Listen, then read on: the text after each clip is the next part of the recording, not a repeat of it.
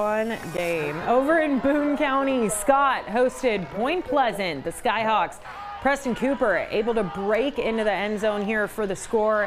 And it wasn't just the Skyhawk offense that was putting up numbers on the board. Carson Brinegar is able to snatch this one out of the air.